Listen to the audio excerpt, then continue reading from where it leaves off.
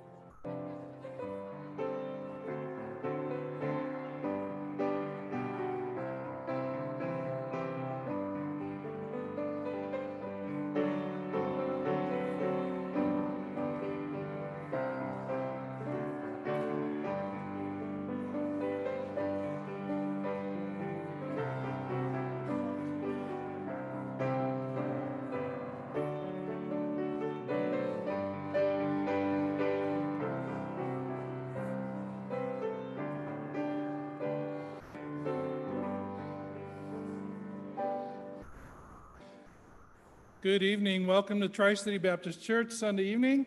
If you would please stand with me if you need your hymn book, page 392, Rock of Ages, cleft for me. We'll do all four stanzas, 392.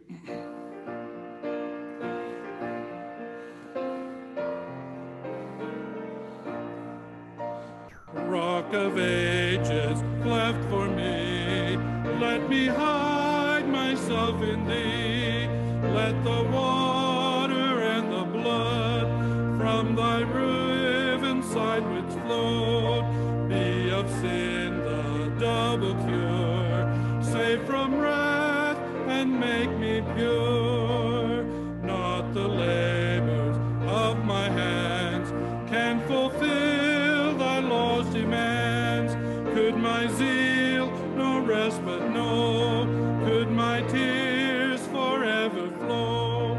These for sin could not atone. Thou must save, and thou alone. Nothing in my hand I bring, simply to thy cross I cling. Naked came to thee for dress, helpless look for thee for rest. Foul I to the fountain fly, wash me, Savior, or I die. While I draw this fleeting breath, when my eyes shall close in death, when I soar to worlds unknown, see thee on thy judgment throne. Rock of Ages, cleft for me, let me hide myself in thee. You may be seated. Thank you. Amen. Thank you, Rod. Well, good evening. Good to have each of you out with us. We have some special guests this evening, and one was Sam Brock. Wherever Sam went, he was right in front of me. There he is. Great to have Sam from Camp Ironwood there in California. We often talk about Camp Grace and how we're a part of the family of camps. So Brother Sam directs that and oversees the family of camps, how they help mentor people into camp leadership, how they come alongside camps and try to formulate the philosophy for ministry and come alongside to help with the development and basically help with every part of the camp life. It's so great to have Sam with us. We're heading up to Camp Grace tomorrow.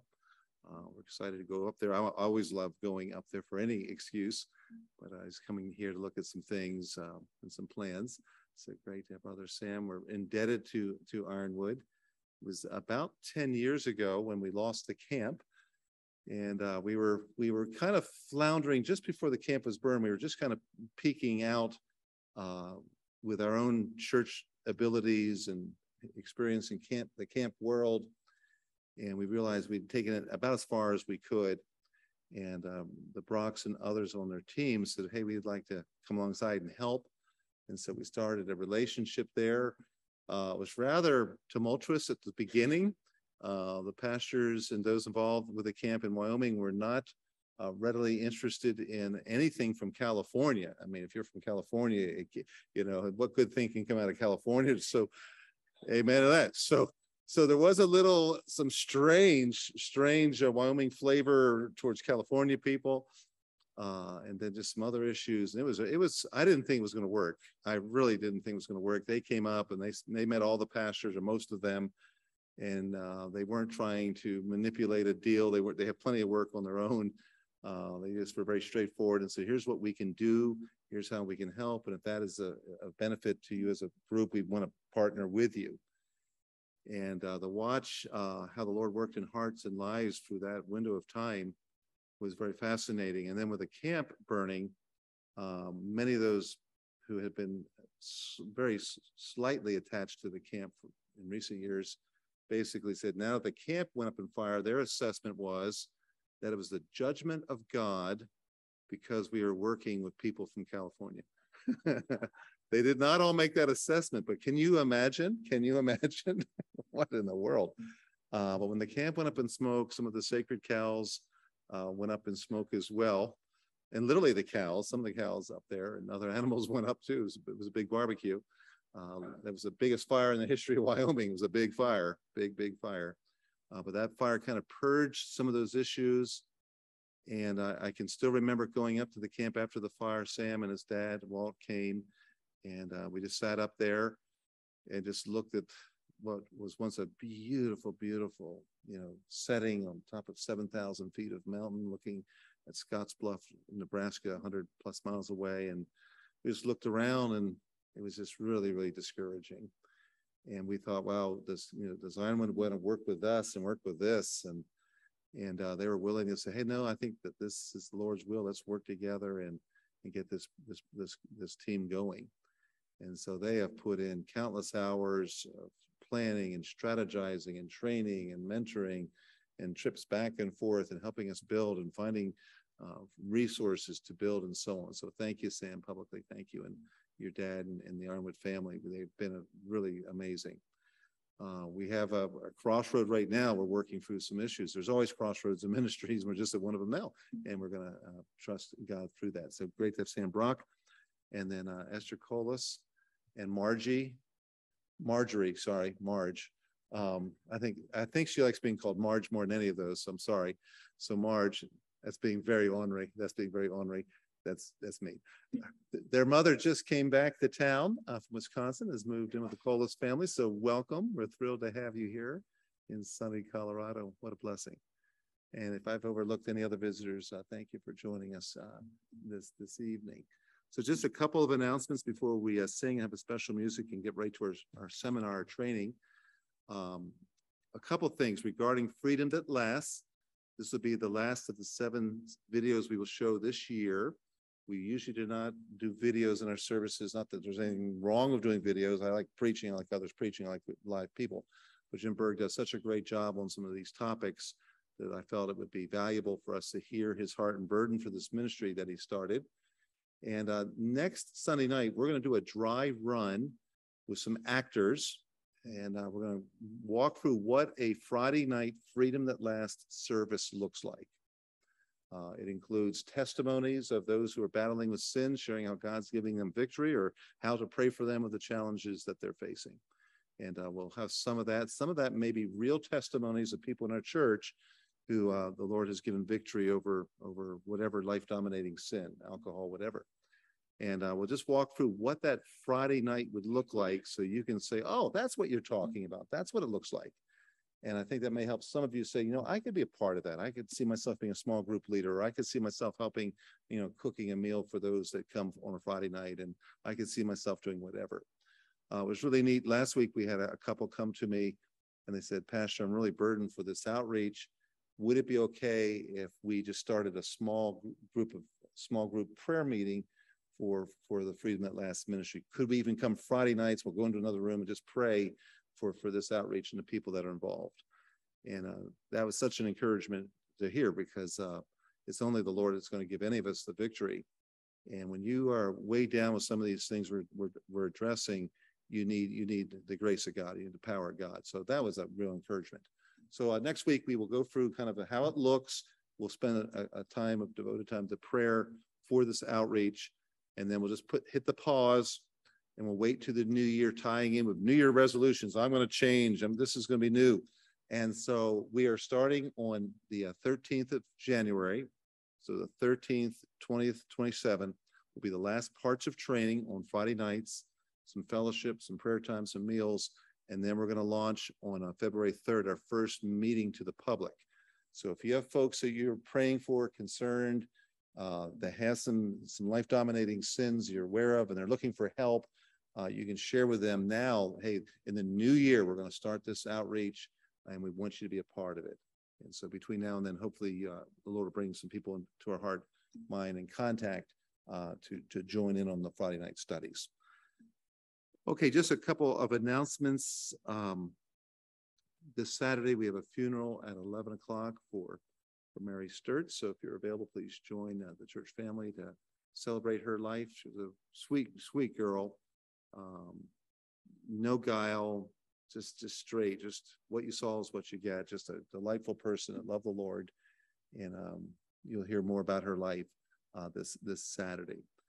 Sunday next week, we do have the Hearts class, which is your new members class. If you're interested in membership or just the knowledge of the church, it will begin next Sunday in the Fireside Chapel. That's to my right, your left, in that room over there.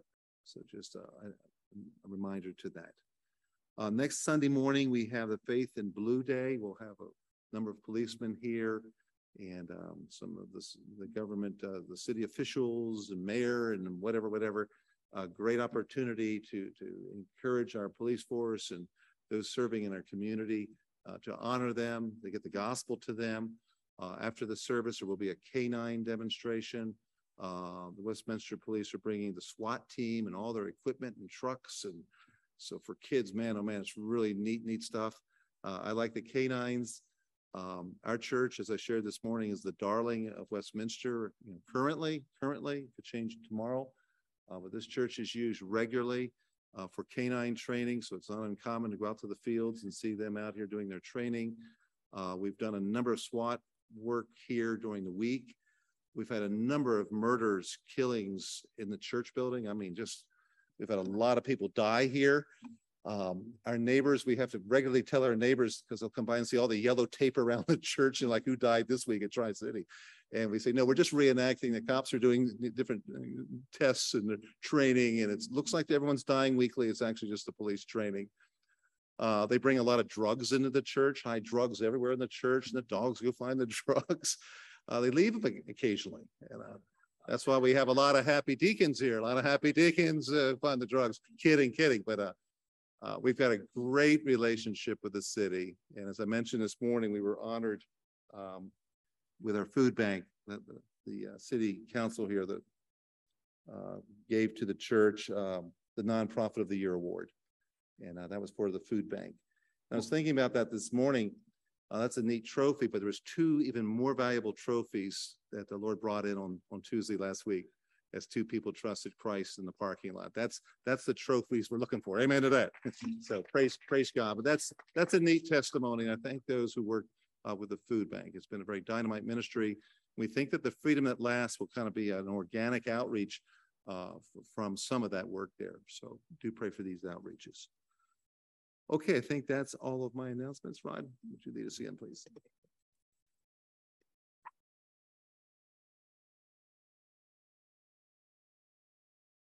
Find your hymn books, please. Page number 37 if you need it. Let's stand together. Page 67, Thou Art Worthy.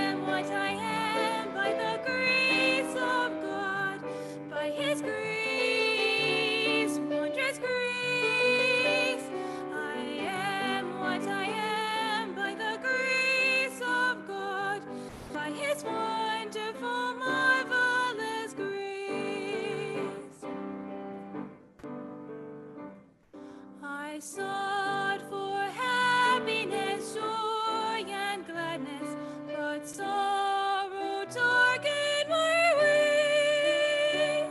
Then Jesus gave me the joy of heaven and took my sins all away. I am what I am by the grace of God, by His grace. Grace. I am what I am by the grace of God, by His wonderful, marvelous grace. Oh, sinner, come, while the Spirit calleth, just turn to Jesus today. He'll take your burden, your sins He'll pardon. Just lift your voice now and pray. I am what I am by the grace of God, by His grace, wondrous grace. I am what I am by the grace of God, by His wonderful, marvelous grace, by His wonderful, marvelous grace.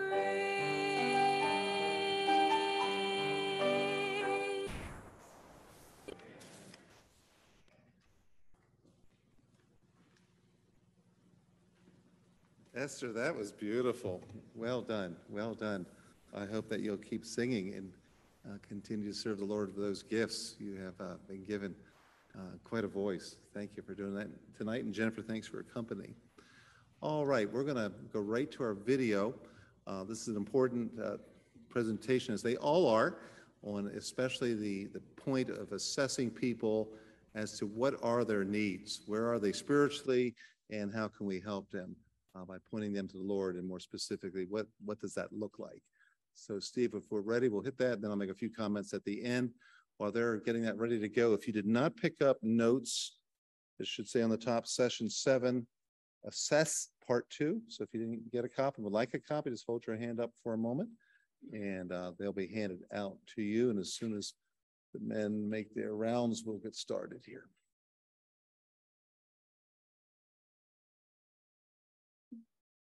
Brendan Dorsling came to our ABF this morning and challenged our college students to think in terms of putting a team together for a musical ensemble for some special music. I think we'll have a good response to that.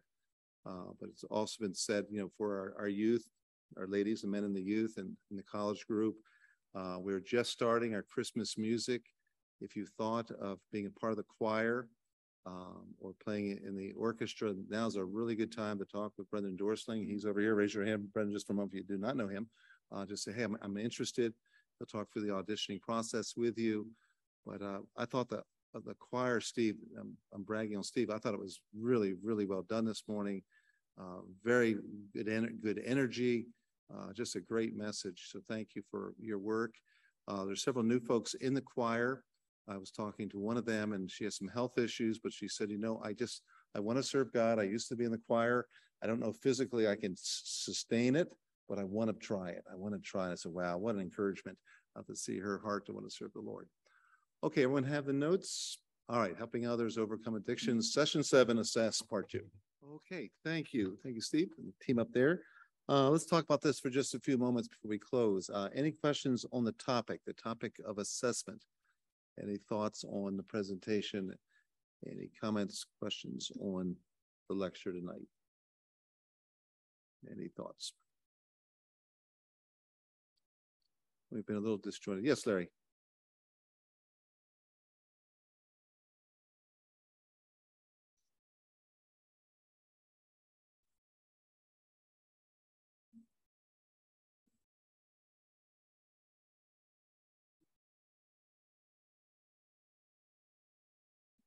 Yes. Yeah, I think how it may look with the food bank relationship, if we're doing our job and loving the people, knowing them, we're going to hear probably verbally, hey, I got a problem. Would you pray for me on this? And that's happening in the parking lot with some of our workers. I'll tell you, I'm praying each week or every other week with these folks, and they're starting to open up and share their problems. So I think some of that will be just word of mouth. Hey, I trust you enough to tell you I got an issue. Would you help me with that? I envision us with a food bank, in this case, handing out with the food that's being delivered to them when they come around the building with a brochure, bulletin, information. Hey, if you would like help in this area, we have this ministry Friday nights, and this is the phone number. Or this just show up at church.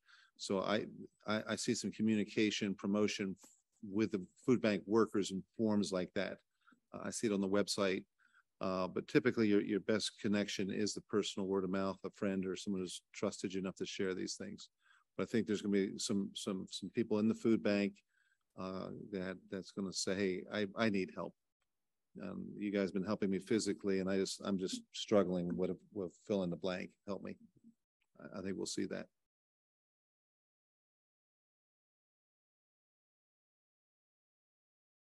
Okay.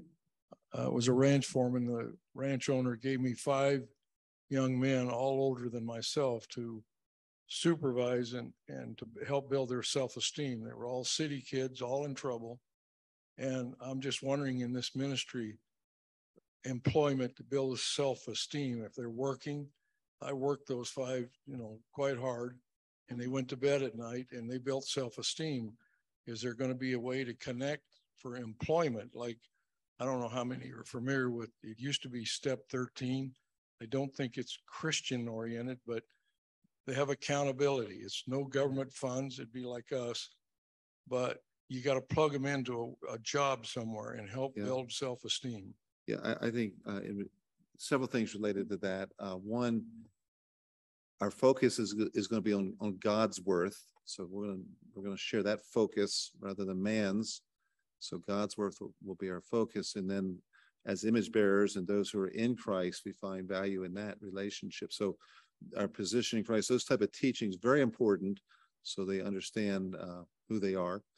When it comes to work is huge factor. You have drunks who are functioning drunks, that they can go and put in 8 hours. You have others who cannot. My stepmother was not a functioning drunk. She couldn't keep a job. So she would do things, mess up on the job site, and it was dangerous. And she would be asked to go through programs, none of which would help. And so she couldn't work. Unfortunately. But work is very, very important. When Adam sinned, one of the part of the curse and the blessing from it was you're going to work with us by the sweat of your brow. And we would do a disfavor to anyone to not encourage them to do work. So I think will lead into some opportunities where we network as a church family and maybe with other churches. Hey, is there a place of employment? I'm connecting with this person. This is the person's background, their experience. Would you be willing to take a risk with this person and hire them? So my son Jim is hiring. I've shared multiple times with you that he's hiring Marines. They're messed up. They do have drug problems. One of the biggest issues with one of his companies is an insurance issue for them to, as you know, as a truck driver, of a CDL issue. If they do a blood test on you as a driver, and you come up with marijuana, even in the state, marijuana. If you test positive marijuana, that's a bad problem. It's a bad problem if you're a truck driver or whatever operator. And so Jim's problem is hiring guys that are good in what they're doing, but they can't pass the drug tests. That puts limitations on them.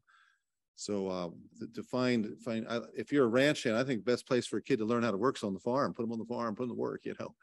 How practical is that in Denver? I don't know, but work's extremely important. Sam.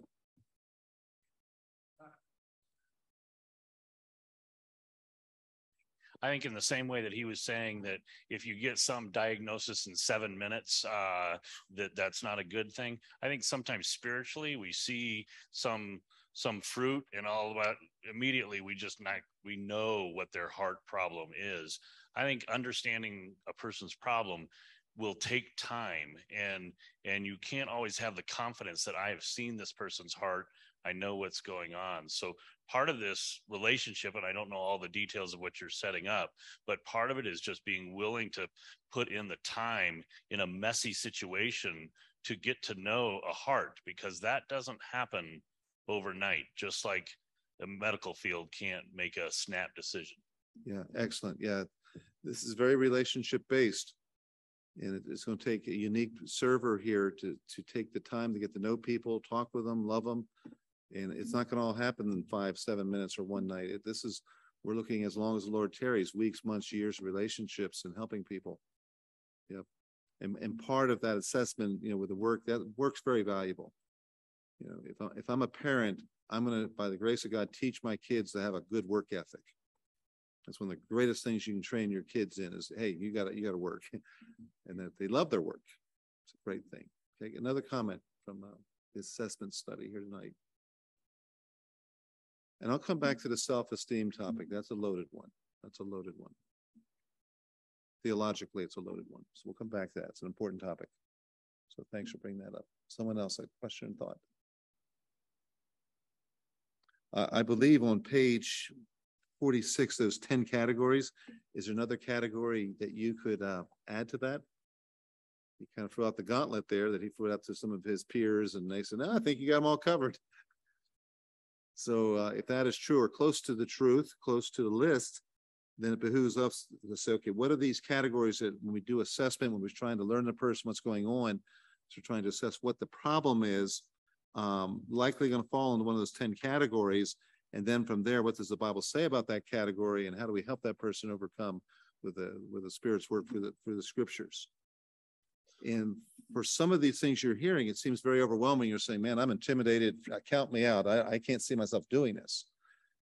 And this is a lifetime study, all these things that we're looking at.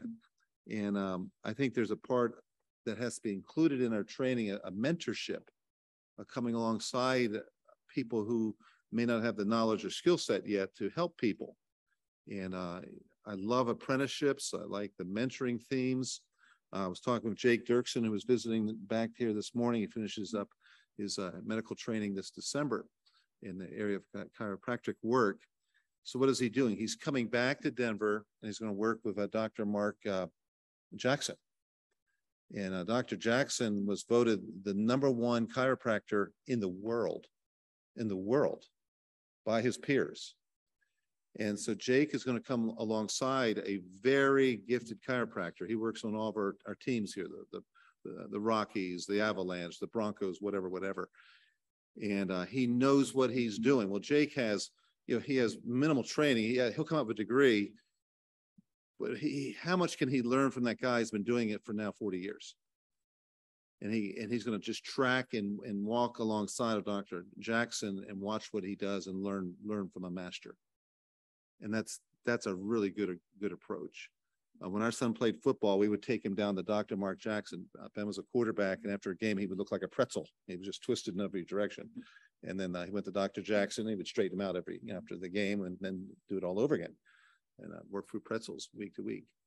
But the point is with Jake, they come alongside of someone. So with the counseling parts of this, we have some people who are more experienced, more gifted, more trained, more ready to go. And it'd be great to have those people leading and bringing newer people to the outreach alongside to watch how they do it and learn. You learn by watching and learn by doing. So I'm excited about the mentoring, the training. Great opportunities. Okay, any other last comments here? I like the little girl says, Mommy's going to be introduced. I think that's adorable. It's amazing, the vocabulary, the lack thereof that little kids have. And sometimes as we go through these studies, you're seeing new words and more new concepts and theories or whatever. And don't let those intimidate you as well. He's trying to say that you don't need to know all these things to be a good server of the Lord. But it is fun what kids, how they describe things. Yesterday, I'm really proud of myself. Went for a 21-mile bike ride with Kevin and Esther Colas. And I thought I did very good, but I think it was Esther posted a picture of me on the ground, just wore out. And that really wasn't the real picture. I attacked that mountain. I finished it. But I was riding one time to a friend's house, one of our deacons, and his daughter came to the door, and I was just on my bike, and she looked and she saw that I had varicose veins, and she ran in there and said, Mommy, Pastor has Velcro veins. And that's all she knew. She knew Velcro, but she didn't know varicose. So I got Velcro veins. I do have Velcro veins. Yes, that's a problem. But we'll learn some of the lingo, some of the language. And I'm excited for these upcoming times. Any other last comment before we close? Last comment. Yeah, just simple. Christ is the solution. I think that's what he's driving at. That he's the solution to the needs of the human heart. All right, let's pray here together. Heavenly Father, help us as we serve you. Give us wisdom. So if any man lacks wisdom, that you would give it to him or her liberally, abundantly, graciously, and as needed. And Lord, we have need of wisdom every single day. And especially when we get into some of these trickier, more difficult situations, we're going to need wisdom and discernment. We're going to need to have patience and mercy. We're going to have to be a friend, and a friend that loves at all times. And so, Lord, help us to prepare our own hearts to be better servants of yours. And Lord, help us to keep growing in our knowledge. Help us keep growing in our experience. And help us, Lord, to serve you well. We commit this matter of Freedom That Lasts as we start in the new year, if you tarry and you will it, that we would be as prepared as possible. And you know the people that we're going to come in contact with. You know their needs. And may we love them as you love them, and that you'd use us mightily. Thank you now for this good Lord's Day. We pray in Jesus' name, amen. You are dismissed.